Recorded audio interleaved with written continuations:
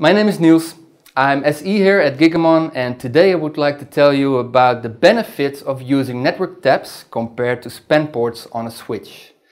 If you're spanning, it's a low priority software process on a switch, and because it has a low priority, you're not 100% sure that all the packets are being sent to the tools that you're using.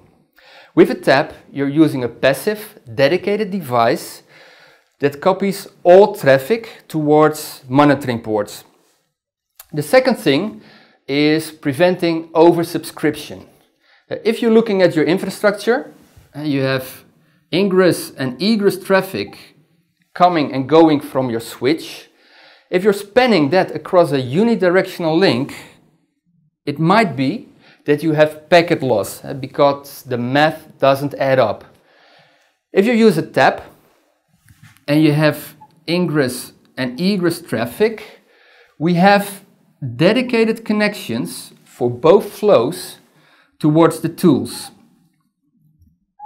So you can be 100% sure all traffic ends up where it needs to be.